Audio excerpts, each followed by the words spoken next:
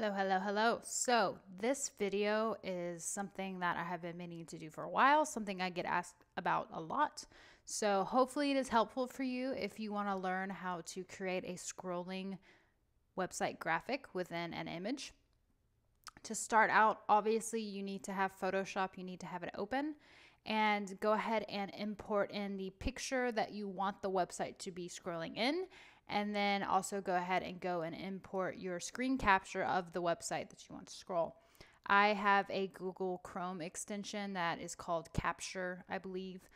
There are a few, and what they do is they basically screen capture the entire scrolling website for you, just to make it super easy, and then you simply download it to your computer. Done and done.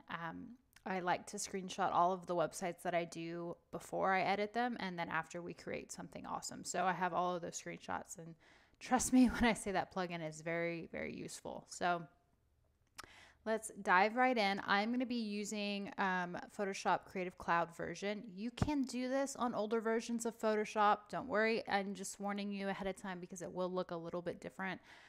Just kind of the way my stuff is set up probably. So first things first, I would recommend going in and resizing your image. Just make it, obviously you don't need an image that's 3,461 pixels wide. If you plan on doing this for Instagram, there are sizes that Instagram prefers. I want to say it's 1080 by 1080. Don't quote me on that. I would use Google. But even if you're uploading this online, you don't want a huge image. So figure out what you're using this for, what an ideal size would be, and just go a little bit larger than that ideal size. So I'm just going to go ahead and put the height of this to 1080 just to make it a little bit smaller and the process a little faster for you. And okay, so we have that done. So first things first is I'm going to go and I'm going to grab this image and I'm just cutting it. Oops, have to select it. So I'm just Command A, Command X, or you can do it the old fashioned way. Control if you have Windows. And so I'm just going to now paste it onto my screen. Command T or Control T is going to let you transform. Hold down Shift when you're transforming so that you're not skewing your image. You're keeping it contained. And then just hit Enter on your keypad. So I need to make this a little bigger. And don't worry if it's like a little bit bigger than your screen because we're going to be putting this image into an area so you don't have to worry if it's overlapping. So, all right, now I'm just going to hide that by clicking the eyeball over here. And now I'm going to zoom in to my graphic and I'm going to grab the polygonal lasso tool, which just allows me to draw straight lines for selections. And I'm going to go in and select right above my screen, just a tiny bit, just so you're not getting that white glow behind whatever image you put, especially if you put like a darker image. And once you see that little circle, you can click and it's going to close it. Now I'm going to bring my eyeball back up so I can see it and you can see the selection here. Down here at the bottom, there is a layer mask tool. It's a square with a circle in it. Click that. That's super simple, right? So basically we created a layer mask. We masked out everything around what we selected to hide it. So you're basically hiding everything else around your image, including the lower parts of it. So let me zoom out a little bit, too far. All right, so now comes the animation part. We have our image, we have our graphic where we want it. Go up to Window and click Timeline.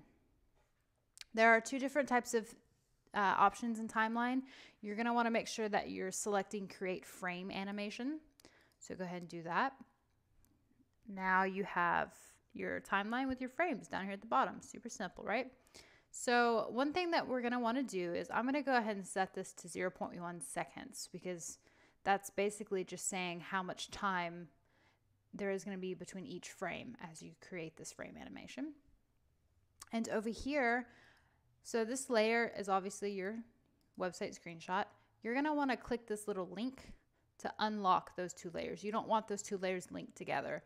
If they're linked, that means that if you move it, it's going to keep it masked in that square and it's moving that square around the page.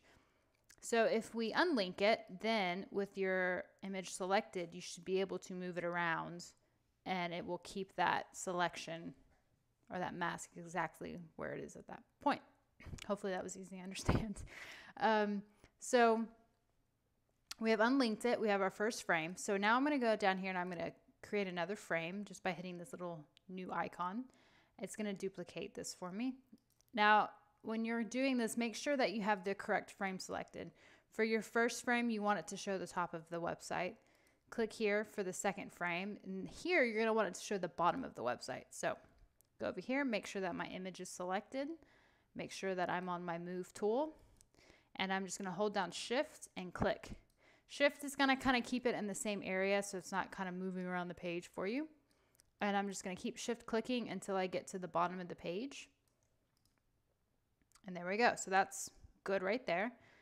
So now when I go between these two frames, you should see the top and you should see the bottom. Now go ahead and click on both of these with Shift. So Shift click both.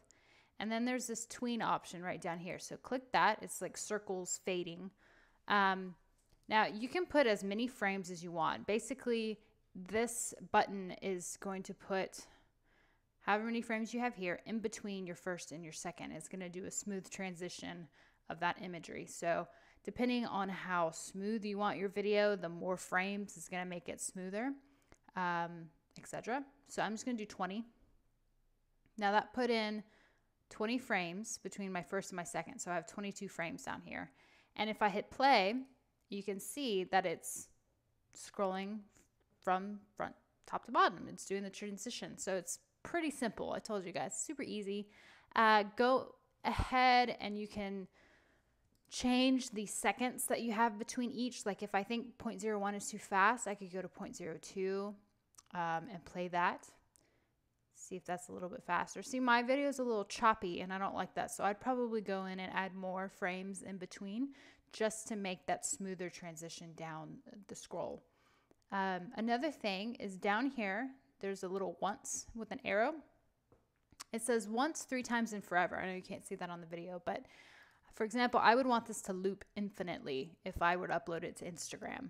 I would want it to keep going over and over and over again so that people can see that process. So in that case, once it scrolls through, it kind of jumps too quickly back to the beginning, as you can see that. So I would go to the last frame, and I would put this on maybe like 2 seconds.